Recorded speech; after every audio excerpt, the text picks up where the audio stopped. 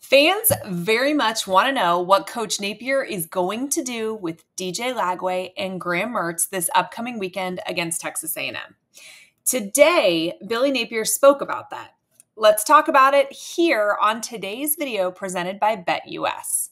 So, if you missed Napier's press conference, he fielded several questions about Lagway and Mertz and who he was going to play and is there a quarterback controversy.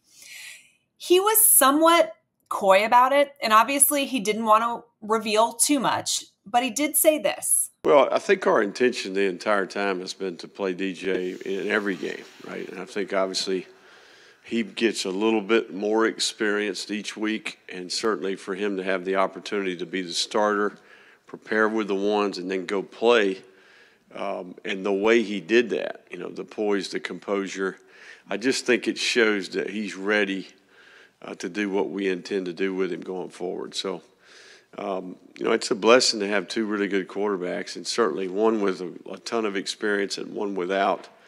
But there's no doubt both these guys will make us harder to defend. We intend to use both of them.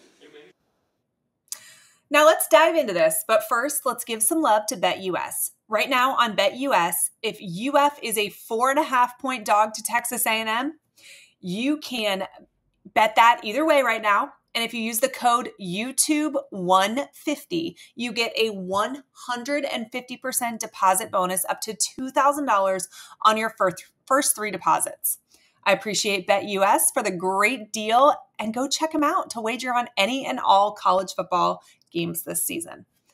Okay, so you heard what Coach Napier said. He said his intention has been to play DJ in every game. I have some thoughts on that, right? He played him against Miami, but he played him in mop-up duty. It didn't appear like there was some, really well-designed package for him that they put in at just the right moment to kind of provide a change of pace. It felt like they played him when the game had gotten out of hand. So, did they play him? Yes. So what he said is accurate. So far, DJ has played in every game. But I don't know that I felt like there was a whole lot of strategy into how they played him against Miami. He talked about how DJ is a dynamic player who can help the team. And obviously we all saw that on Saturday. This offense looked different with DJ Lagway at the helm. Wide receivers got more separation. He threw more long balls in one game than we threw in over half the season last year, a third of the season. I mean, insane numbers there. He set a freshman passing record. So yeah, dynamic player. His past coaching was brought up a little bit in this press conference, and the experience that he has playing two quarterbacks. And in the past, he had a true freshman that he played, and along with an older guy. And Napier does really feel like that prepared that freshman quarterback well for the future. He talked about how both quarterbacks are different and how both can help the team. And honestly, I can see that, right? They both have a totally different skill set. I think it's very obvious that DJ Lagway has a much higher ceiling. I also feel like it's probably a fair statement to say that Graham Mertz has a higher floor, right? Graham Mertz has the experience. He doesn't make mistakes. He knows how to manage a game in tough environments. All of those things are positives for sure. I just think DJ is so dynamic, it's hard to keep him off the field. He is a generational talent, and Graham Mertz is a game manager. He also talked about how DJ getting to have an entire week with the ones and start the game is going to help him moving forward. And I absolutely think that that is the case. We saw him hit a lot of targets that actually have been on the twos all summer long, and you can see the comfortability that he made with them practicing with the twos all summer. So now it's good that there is going to be a full week last week of him practicing with those ones and then playing a game with them as well. He makes him more comfortable with essentially pretty much anybody he could be targeting. And that is going to absolutely help him moving forward, whether he becomes the starter or there is just this package role that exists for him. But here's the big question for Napier and UF. Did DJ getting this opportunity and then proving himself on the field this weekend help increase the amount that we will see him? I think that is the biggest question, right? And I understand Coach Napier is not going to tell us, oh, well, he's going to play these plays and Graham's going to play these plays and this is how we're going to set it up. There's obviously some gamesmanship involved there. He doesn't need to reveal his entire coaching plan to us. But it is the question he's going to continually get asked until we see the answers on the field on Saturday. Napier mentioned that Mertz is still in concussion protocol, but he did seem pretty hopeful and optimistic about him being good to go. I believe he said he had one more box to check, I think. He should have a practice, I believe, today that's non-contact. Check that box, and then he should be able to move on to contact from there. So if he's good to go soon, Napier's comments kind of sound a lot to me like Mertz is going to be the starter against Texas A&M on Saturday. And maybe that's not what you guys want to hear, and I get it. I think the fan base is just ready to turn things over. It was fun to watch Florida's offense. Even though I think there's massive room for improvement still, it was fun to watch an offense clicking. It was fun to see a ball thrown further than 20 yards. It was fun to see some of those acrobatic catches and just on the money dimes.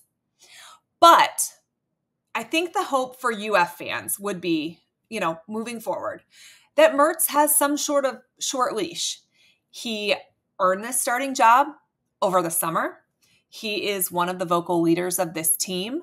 I understand Napier going where he's comfortable, but I hope that if he is not putting points on the board, if the offense is not moving, that they go ahead and make the move to Lagway, maybe sooner than they would have had we not gotten to see what Lagway was capable of last week.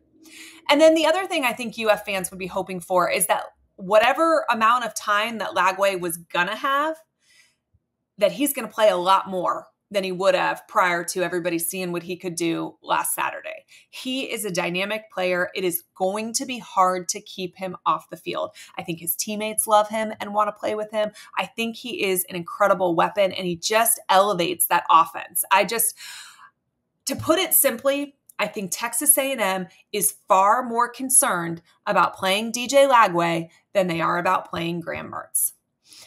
I mentioned this earlier, but Napier was asked about whether or not the plan was originally to play Lagway more against Miami instead of just mop-up duty.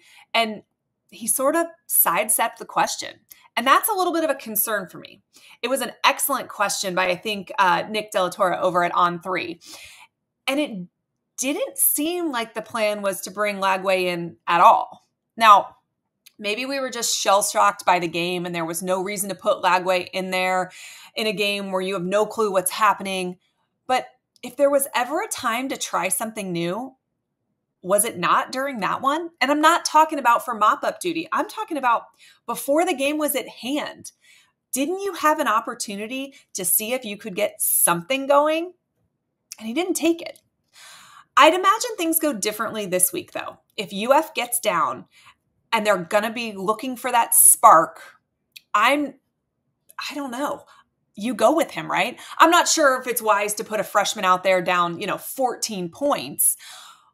But if it's a close game and you need just that little bit of energy, that little bit of spark to kind of get you over that hump, you've got to think you go for it, right? I don't know. I don't get paid millions of dollars to figure those things out. That's, the coach's job. But I feel like I'd be pretty surprised at this point if Graham Mertz didn't start. And that is not going to be something that makes this fan base very happy. Napier is in a tough spot, no doubt. The problem is that I'm not sure this is a quarterback-only problem right now. But he would probably be smart to do what is going to gain the most support and the most optimism for the future by playing DJ Lagway. I don't envy the spot that Coach Napier is in. If Graham Mertz really did earn the starting job over the summer, then I understand the tendency to ride with the guy that earned the job. I think after watching Saturday, and again, I know it was Samford. It is not the same as strapping up against Miami or Texas A&M or pretty much anybody else that's coming down this gauntlet of a schedule. But the offense still looked different than it had, which, then makes you wonder, what were they evaluating this summer? Maybe Mertz is an incredible practice guy. Maybe DJ Lagway has had some growing pains during practice, which would be totally normal for a freshman. But it's hard to see the two different products and feel like Graham Mertz had to have won this job over the summer, And if he were to make the move to Lagway this week, though, I think it would send the signal that over 9 months, he didn't do a great job evaluating who should be playing. So that's a whole other host of problems. I don't envy where Napier is right now. It's kind of a lose-lose. The fan base is probably not going to be happy no matter what you go with. And that's a hard position to be in. But you know what cures all of that? Winning. So we're going to see how the week progresses. I'm expecting further updates and clarity as the week goes on, but would still be pretty surprised if it wasn't Mertz on the first UF drive of the game.